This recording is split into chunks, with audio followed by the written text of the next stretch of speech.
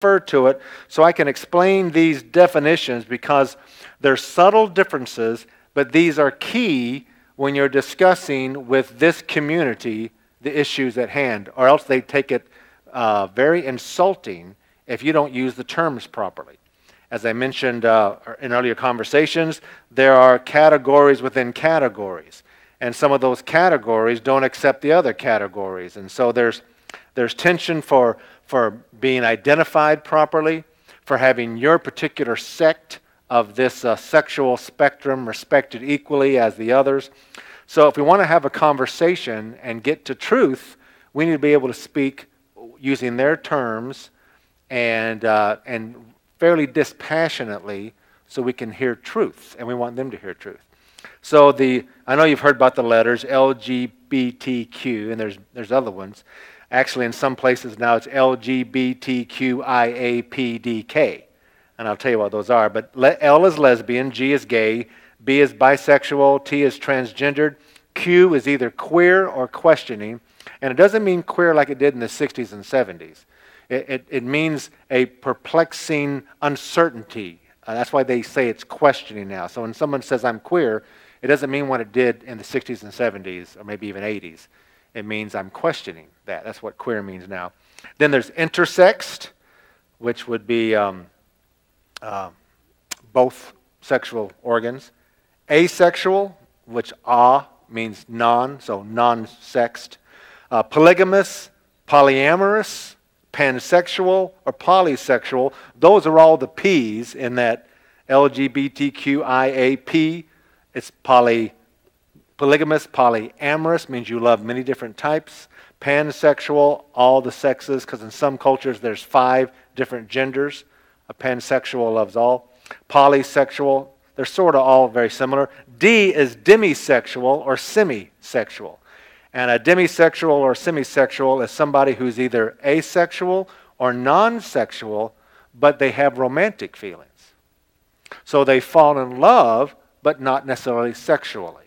So that's another category. And then there's the K, which means kink. And K refers to bondage and sadomasochism, dominant, submission, or any unusual fetishes. And I put the word unusual in there because they don't use the word unusual because there is nothing unusual. If you say anything is abnormal, you've already slanted and biased the whole conversation. You and I would say, well, normal means statistically what's most common, but that's not a term they would like to use. But fetishes, which could be anything. And there are certainly some bizarre ones out there. So that's what that name means. And some articles and some presentations, there's 25 letters in that acronym. It's so that everybody is included.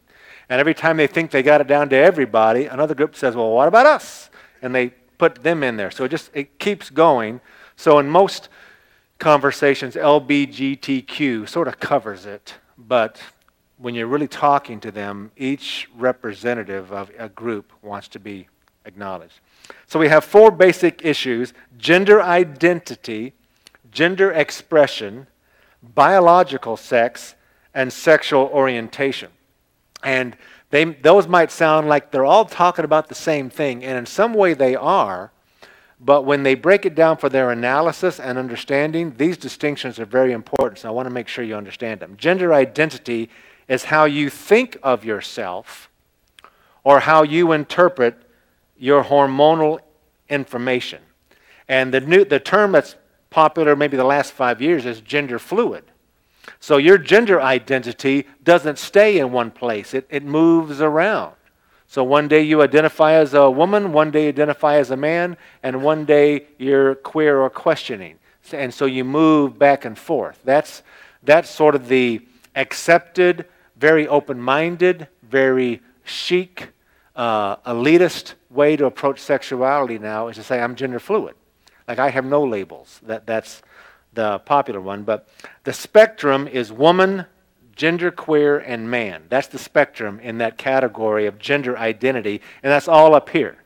That's how you think of yourself in this world of understanding. Not necessarily the way you and I would interpret it, but in theirs. Gender expression is how you demonstrate your gender. How you think might not come across in your expression because you might withhold or restrain your expression. So your gender expression is how you demonstrate it in your clothing, your behavior, or your interaction. And that's why oftentimes when you see people of a variant from what we consider to be the biblical norm, a variant sexual expression, it tends to be highly exaggerated. It's because a lot of it is acting out. They're trying to demonstrate their sexuality in terms of what they think in their head through their expression. And so in that realm, in that spectrum, you have feminine expressions and masculine expressions, and then androgynous is in the middle. And androgynous means shared. So it's like an effeminate male or a masculine female. The androgynous means you can't really tell by the way they're dressed or the way they're wearing their hair or the way they're wearing makeup, the way they carry themselves. You can't tell which one they are because they seem to be masculine but feminine too. That's the androgynous, and in some circles, that is the aim. If you can hit that perfectly, that's when you are in the best spot. But that's the spectrum for gender expression, how you demonstrate it. Years ago, I came across my first, what would have been called a transsexual back in the 80s when I was pastoring in Dunedin, Florida. He was a tall black fella, about 6'6". He wore a dress. He wore a dress every day, and he was on the streets of Dunedin. I often ran into him when I walked in to get printing done for the church, and I talked with him a number of times.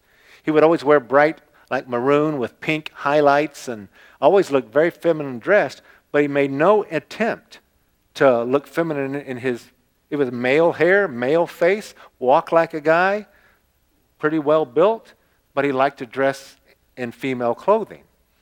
And now today, he may have taken that further, but back in the 80s, there was still some confusion over that. So he wasn't androgynous. He was a masculine-looking female, but you knew he was male by looking at him, but his gender expression was female. The third category is biological sex. They often call that the assigned sex. And that is the objective determination of one's gender due to genitals, organs, or chromosomes. And now that you would think that's obvious, male and female. But in the middle, there's this category called intersex. And intersex are those that used to be called hermaphrodites, who have both sex organs. Sometimes one of the sex organs is visible and the other one is internal, but their body is carrying both sex organs. So when I was going through my counseling degree at Liberty, that wasn't a real well-known entity, and we were talking about biological sex, male or female, and is it the environment or is it genetic, what makes somebody homosexual or not. And there were some pretty blatant comments about what's as clear as day, you're either born a male or a female. And I came across this category of hermaphrodites. I did some research on it, so I brought it up in the class. I said, well, what about those people? If they have both sex organs, really, what are they? And back then in the 70s, the answer was the parents decided usually at birth. And so the parents would make the determination and maybe inform their child later on that you were born with both sex organs and we made this selection of which one you would be. But nowadays, they don't decide. They let the child decide later on. So in terms of being Christians, gospel preachers, and Bible believers, we at least have to have compassion on those who are literally born with both sex organs, because a sex organ also carries the hormonal and estrogen and testosterone levels that make you identified as a male or a female. They have to be confused. And I think it would be unkind for us to just tell them, and imagine you're born with both, but you're dominant in one, but your parents chose the other. You were born with both sex organs and you're predominantly male, but there was female organs inside, and your parents chose to remove the male and let you be a female. So you have a little bit of the chemical mixture of the female in you, but you were really predominantly male, and your parents made the choice for you, and this identity is in you somehow. And we often forget that for us as everyday people, sex identification is much more than just physiological. A lot of it is up here in terms of the way we view ourselves. Well, viewing ourselves is not just a philosophical, stimulated truth. A lot of it is chemical. That's why testosterone or estrogen can affect your mood. That's why alcohol affects your mood. That's why medicines affect your mood.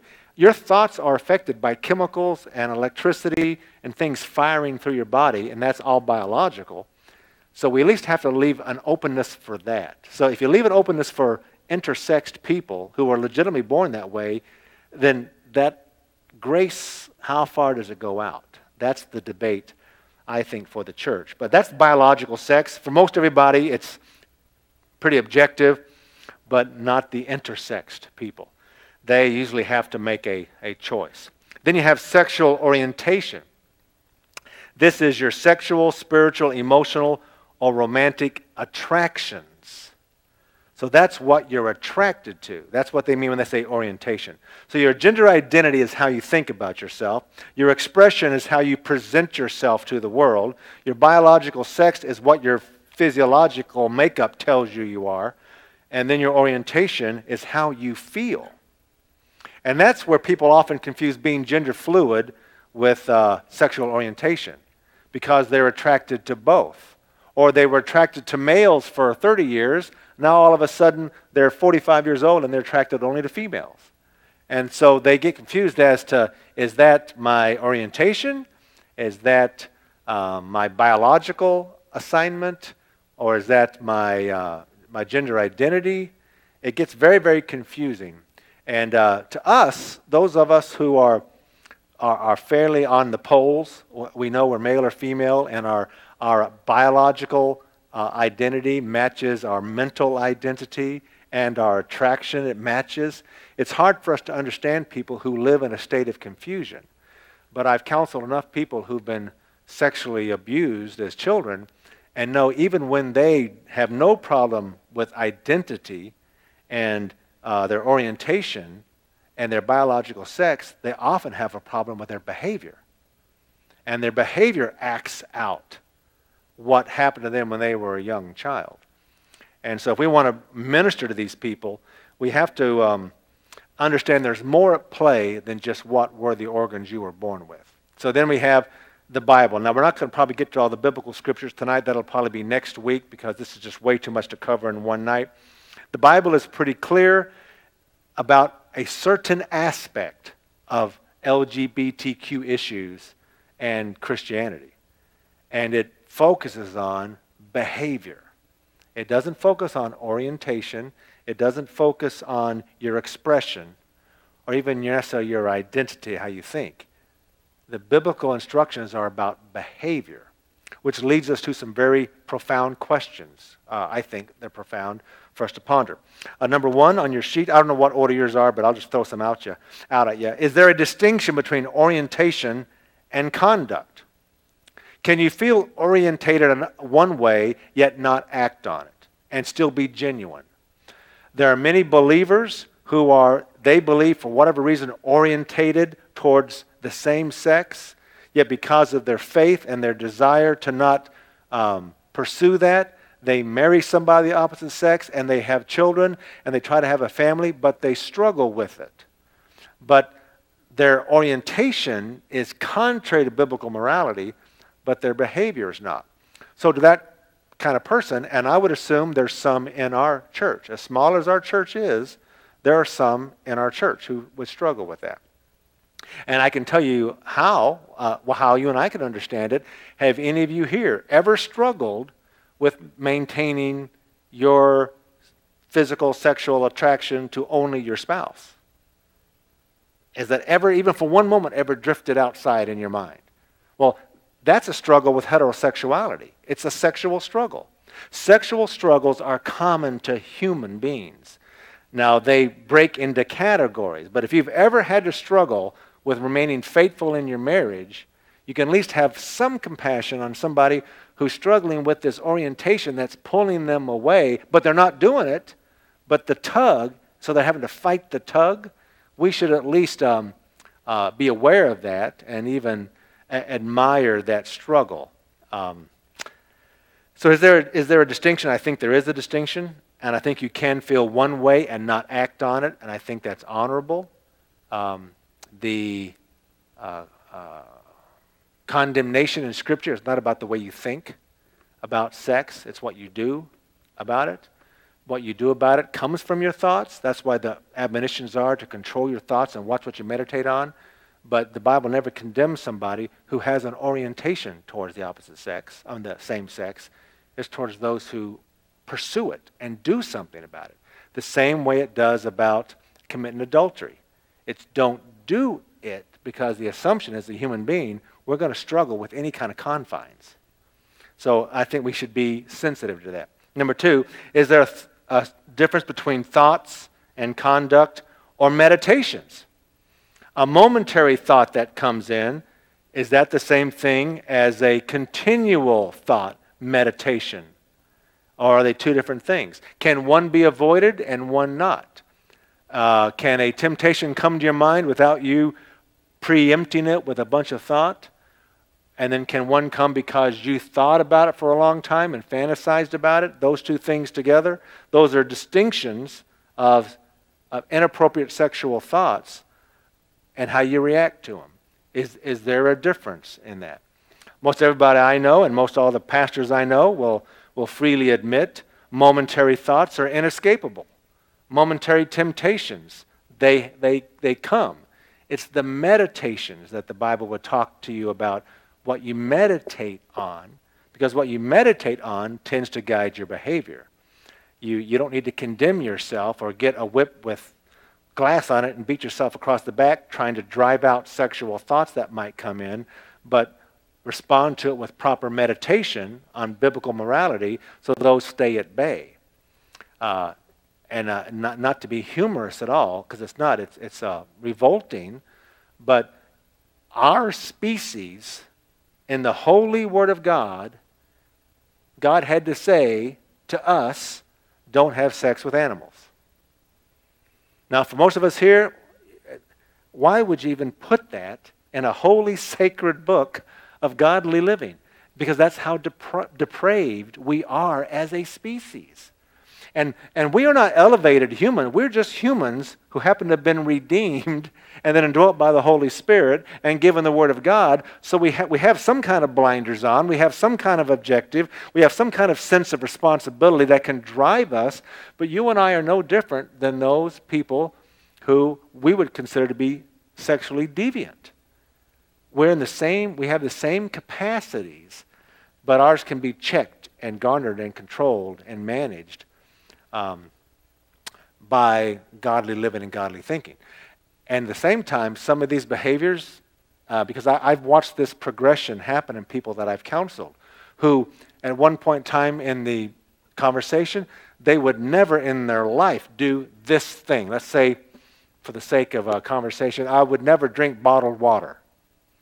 Well, they start getting water in a glass out of the big glass tube thing in the water cooler in the office. So they're drinking water out of the glass tube. They do that for a while, nothing harm comes, and then one day they're really thirsty and somebody offers them a bottle of water, and then they take that first drink of a bottle of water, and it wasn't that bad, and then 6 months down the line, they're buying bottles of water.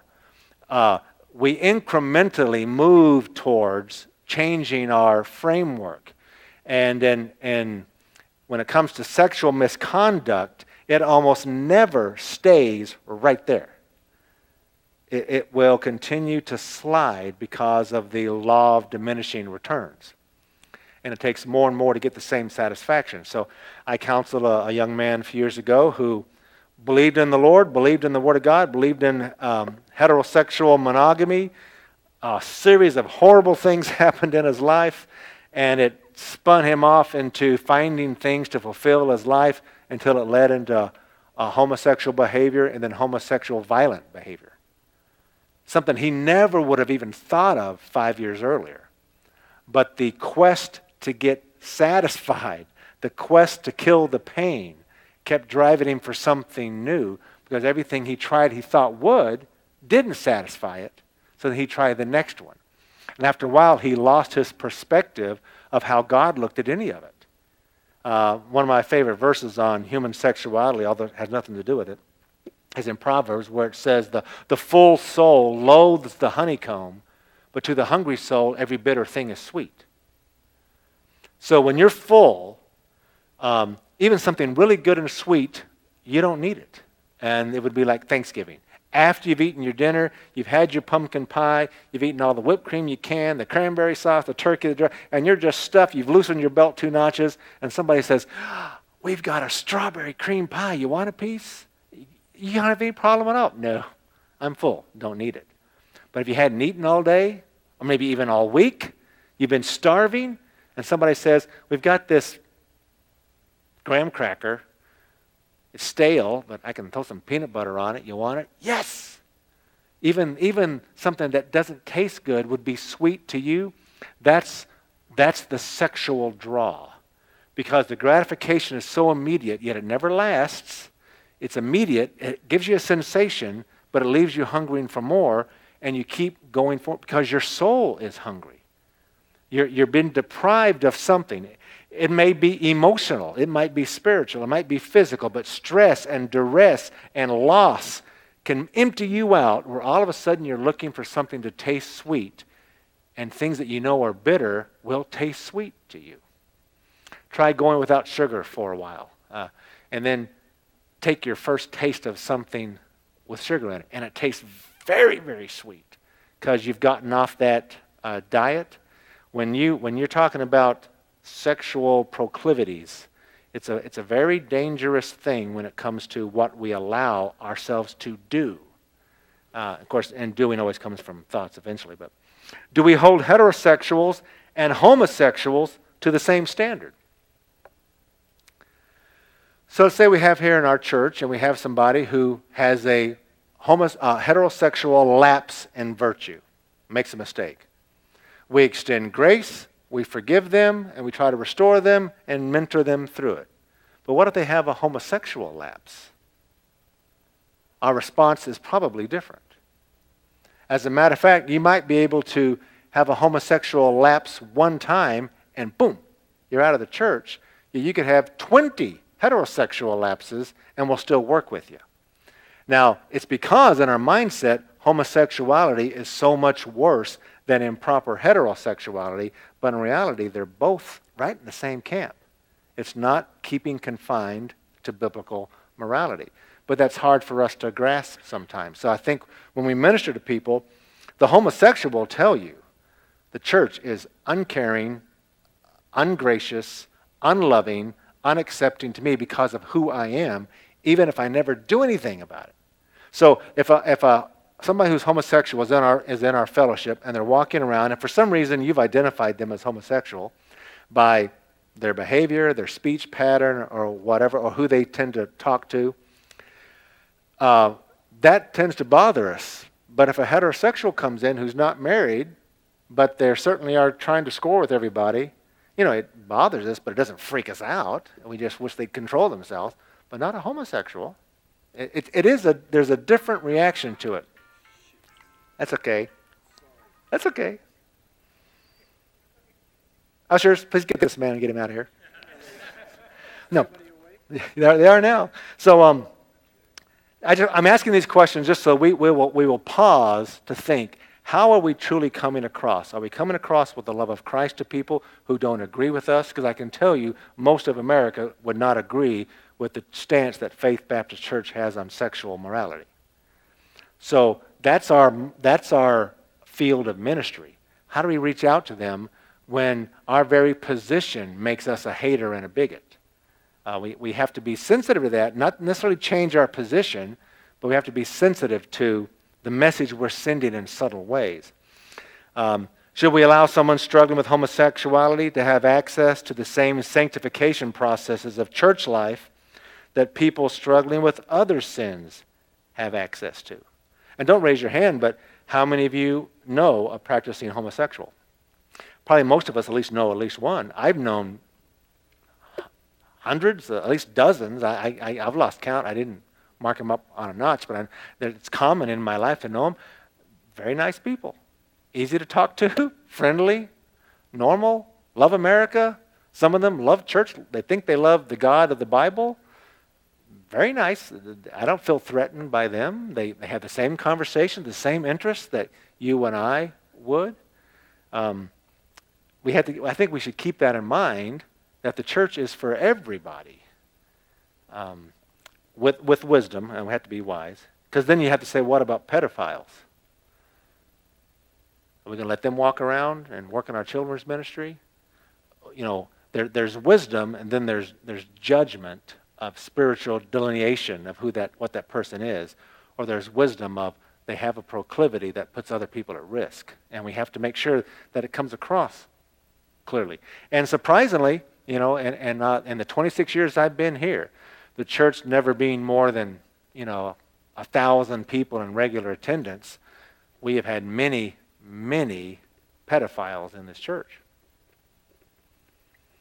And once it's exposed, they leave. Sometimes straight to jail, sometimes straight to court, sometimes straight into counseling, but they don't hang around. But there's been a shocking number of them. And not because it's preached from any pulpit in here that it's okay, it's human beings. And if that's in the church, I'm sure all the other things are in the church as well, especially in our culture.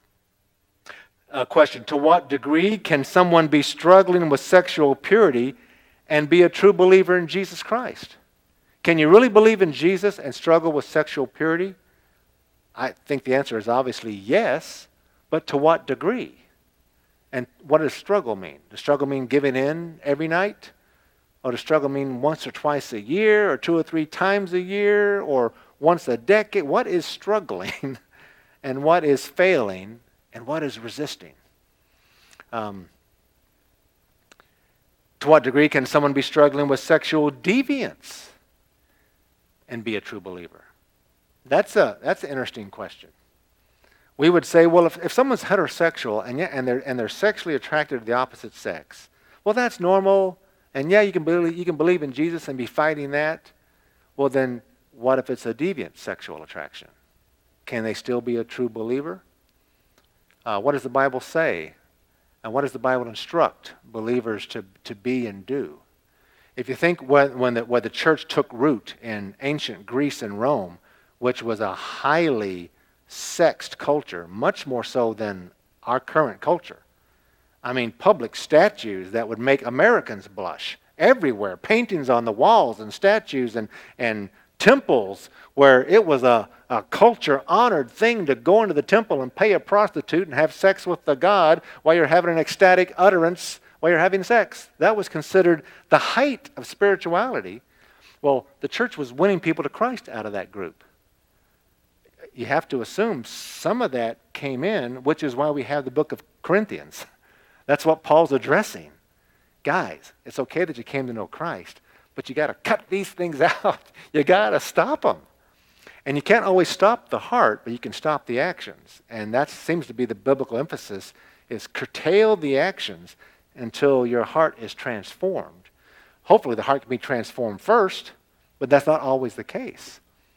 Back in the early 70s when people got saved, it was often a very popular testimony about, I was taking drugs, I did marijuana, and I forgot what the drugs were back in the 70s. I guess heroin. I don't know if cocaine was big back then, and I was a drug addict, and I got saved, and God took it from me overnight. I never did drugs again, and everybody jumps to their feet and claps and applauds. But then there's a whole bunch more Christians who were saved, remained drunkards for maybe a couple of years, did drugs off and on for a couple of years, so they finally broke free of that bond. It took longer. Well, which one's the more spiritual? I don't think either one of them is more spiritual. God just worked differently in their lives. But how long can that struggle last until that person's not really a believer? That's the question in 1 John about if you believe in the Lord Jesus Christ, you've been saved, you will not sin, or you will not practice sin. What constitutes practicing sin or just making a mistake, committing a sin? How many times? You know, if you listen to Ray Comfort and Kirk Cameron, have you ever told a lie? Then you're a liar! All right. Well, then everybody here's a liar. You know, there's some grace, there's some degree of how many times makes you that, but But technically, no. Technically, it's true. If you shot somebody one time and murdered him, you are a murderer. Technically, that's true. But it wouldn't necessarily be the biblical approach to humanity and our struggle with spirituality. When it comes to sexual sins among our members, should we be proactive in identifying the misconduct? I mean, should we be investigating? Should we be interrogating? Should we be policing? Should we be researching each other's private lives so that we can nip it in the bud, or so we can head it off at the pass? Is that part of the assignment of the church? Is that more an aspect of discipleship, one-on-one mentoring and getting invested in each other's lives? But what is the church's role there if this issue is really that important? And this is the question I think is the profound one for the church, can people be born with a homosexual orientation? I'm pretty sure I was born with a heterosexual orientation.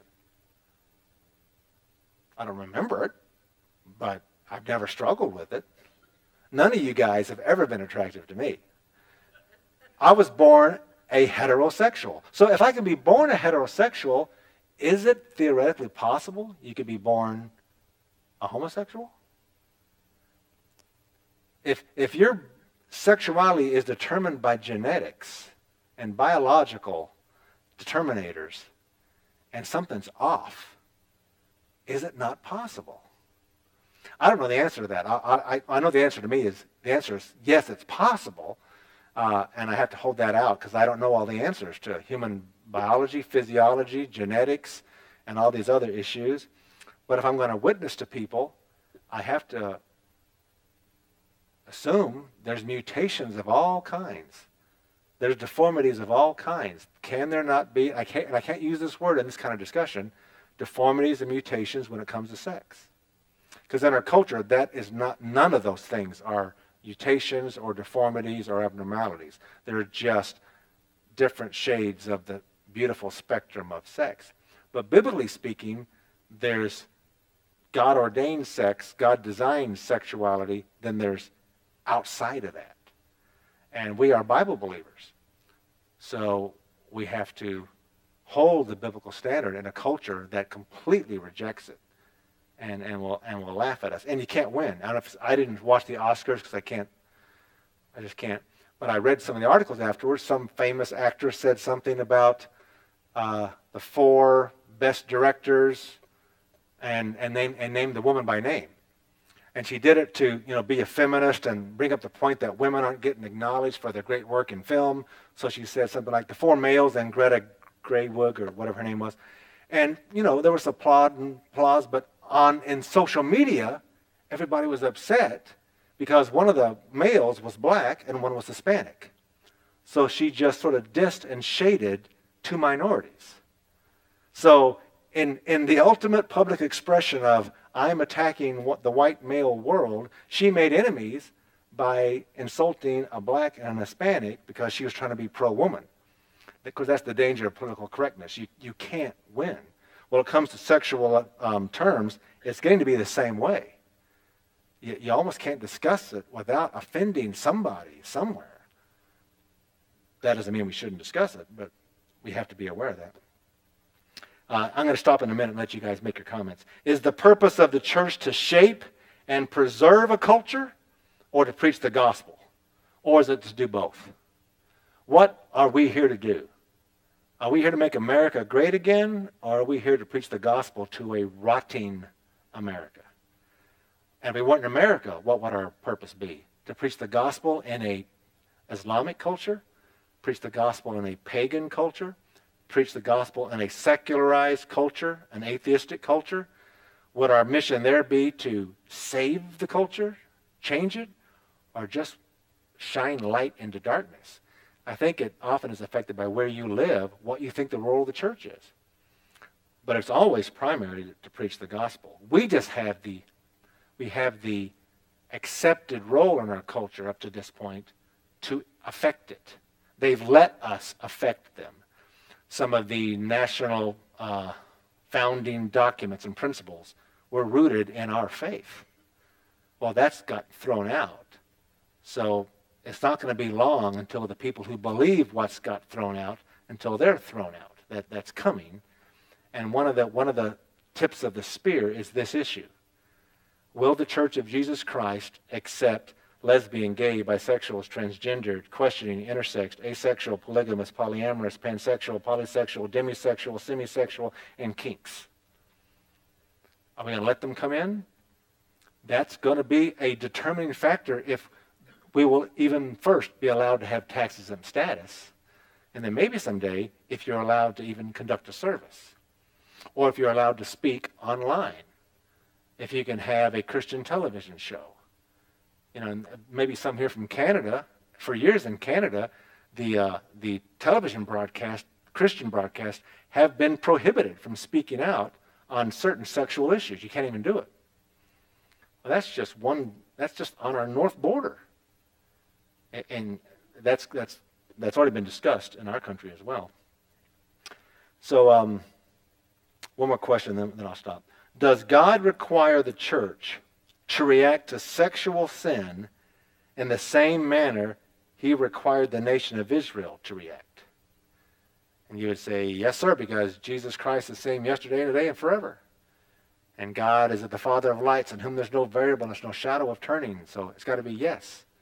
Unless you understand that the nation of Israel and the church are two very different things. One is a theocracy and a governmental state, and one is a living organism, the body of Christ. One has the power of the sword, and one does not. That changes the way we interpret, because the nation of Israel executed people in all these categories. Always for conduct, though. Not for orientation or thinking, for conduct.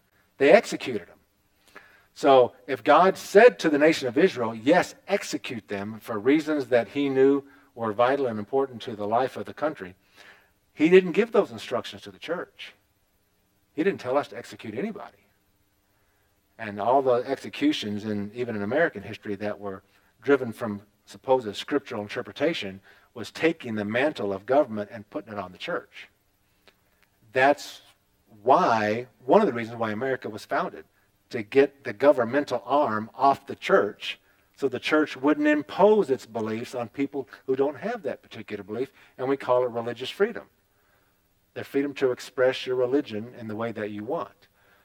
That wasn't true until the founding of our country.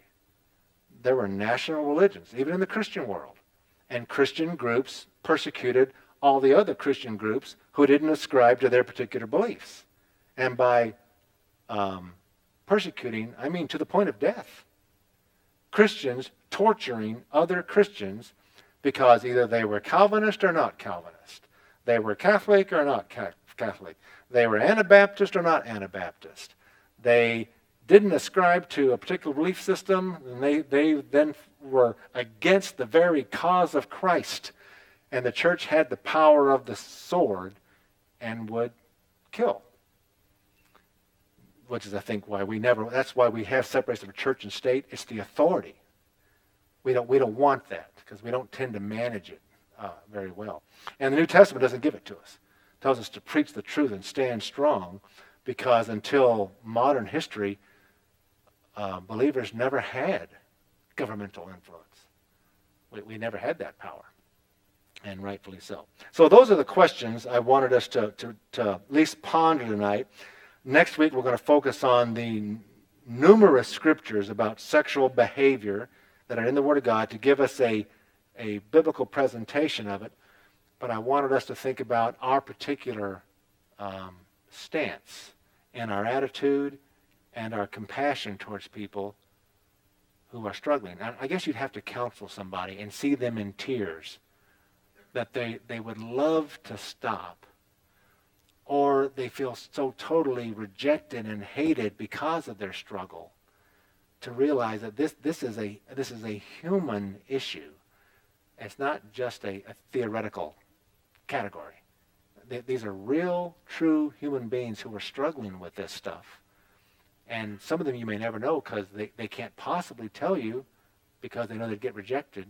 So they keep it within, and they fight, and they fight, and they fight their whole life with it. We have to have compassion, I think. All right, anybody have any comments or questions about anything that we've introduced in tonight's discussion so far? Anything you'd like to say or ask or have clarified or have confused further? I can do that. Yes, Joe?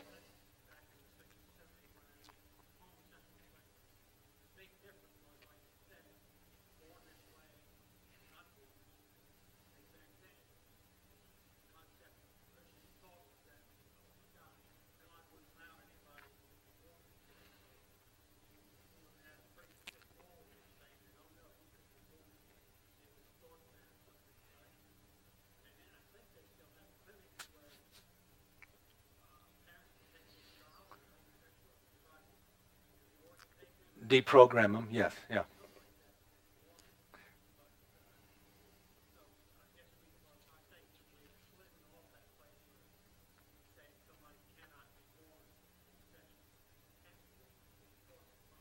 And if you could hear what he was saying, this that in the 60s, the idea of somebody being born a homosexual from the Christian viewpoint was preposterous. Now many Christians do accept the idea that is a possibility, can be born that way. And the profound effect of that is that changes the way we interact with people. Because if somebody's born that way, in reality, they from their earliest memory, all they know is they were attracted to the opposite sex. Or they were asexual, have no sexual desire, which is also common. That if they were born that way, their struggle is very different than somebody who decides at 15 because they hate their mom or their dad, or they were at a party one night and got drunk and had an experience and it wasn't all that bad and they became one. That's a different whole drive.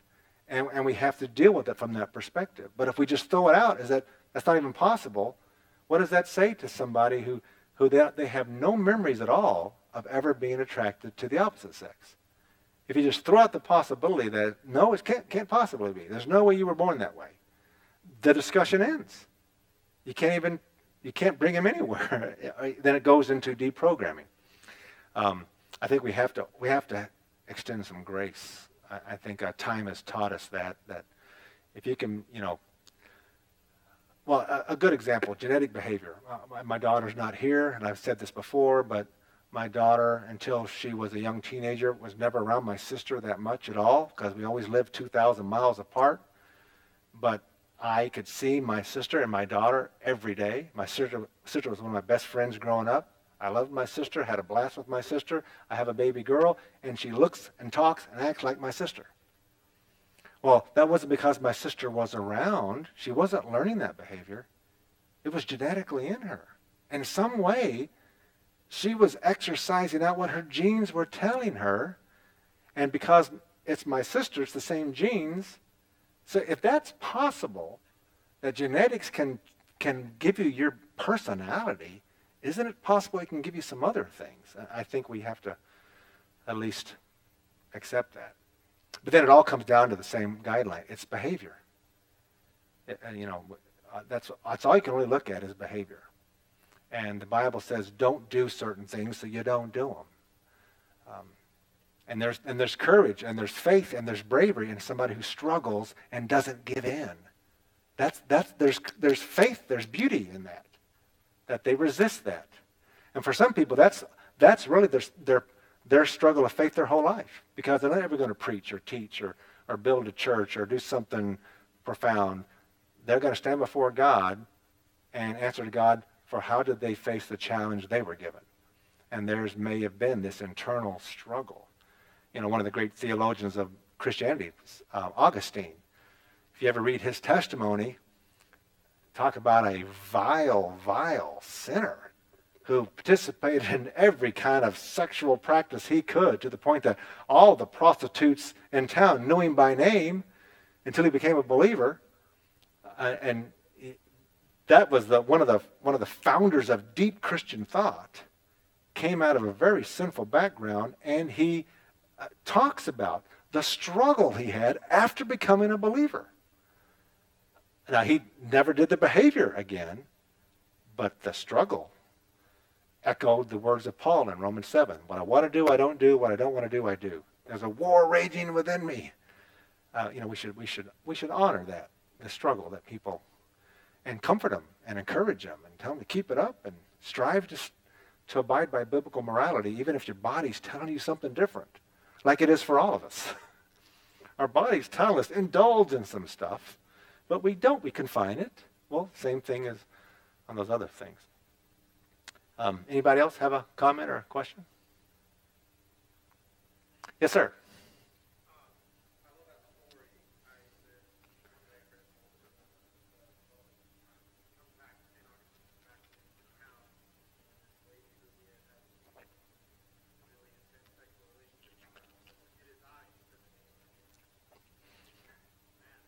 Yeah.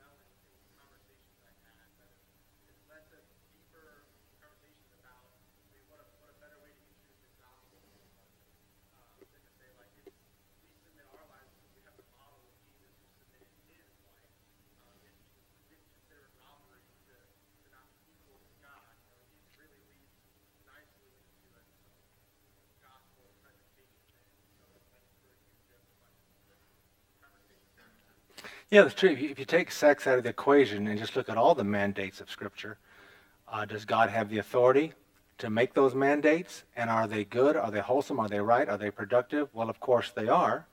And so we should obey. That's the role of the believer is to obey, not to be happy. But we want to be happy. So we fudge the rules, trying to find a way to be happy. But we're challenged and exhorted and rewarded for obedience. And obedience is rewarded because it's contrary to human nature. But that's where the faith is. That's where your strength is made. By you have this desire, but you don't act on it. And I think there's a virtue and honor in that. And again, too, remember the Bible is that's not the primary issue of faith. It's sex. And sometimes we make that's what this is all about, is controlling sexuality. That's not what the Bible is about. It's just that sexuality is so profoundly impacting to human identity.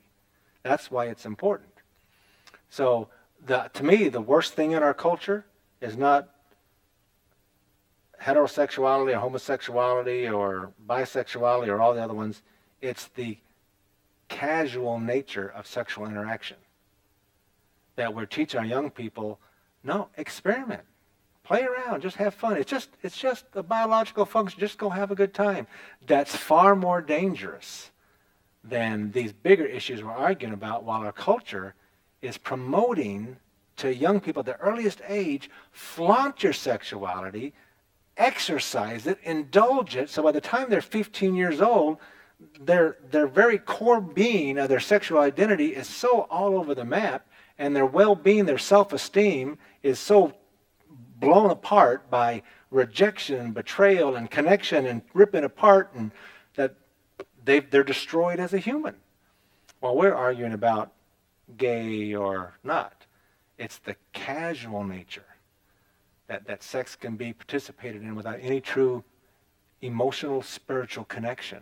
To me, that's much more dangerous because it's creating inhumane behavior among civilized people in a Christian culture. Well, it's 7:25, so we should probably stop there. Think about any thoughts you might have you want to bring up next week. We're going to get into what the Bible actually says about some of these things next week as we continue this conversation, and then try to resolve it with, then what should our position be on certain issues? If a gay couple who said they believe in Jesus and they've been saved and they love each other and they're never with anybody else and they want to get married, should the church let them get married in the church facility in a biblical ceremony? I know what your answer would be, but you know what, let's wait till we hear all the information so we can respond with a well-founded, non-rejecting response. Because truth is often offensive and rejecting in and of itself. We don't have to add our little 2 cents to it to make it more powerful. All right, let's pray. Heavenly Father, we do thank you that we have the opportunity to sit in freedom and have this discussion, or at least hear these thoughts and ponder them before we make our comments. And I pray you help each one of us to be open-minded to truth, but also to have the parameters of Scripture guide our conclusions. And even if our conclusions are contrary to our culture, that we might hold those conclusions with compassion and kindness and love. Many of us, before we were saved, lived lifestyles very opposite biblical morality, and you saved us. And somebody came and gave us the gospel, even when our lifestyles demonstrated we had no interest. May we keep that in mind as we deal with our culture that is so distant from what we believe. May we look at them with compassion and realize they've been blinded, and we're supposed to be light. May you bless each person who came tonight, and may you use us to be a force for good, salt, and light in our culture. For we ask that in Jesus' name. Amen. All right, thanks for coming. If you didn't get a handout, the handouts from last week and this week are down here in the front. If you have any comments that you didn't want to say publicly, but you want to email them to me, feel free. I won't use your name, but they can help guide some comments next week as we follow up on this. God bless you. Thanks for coming out.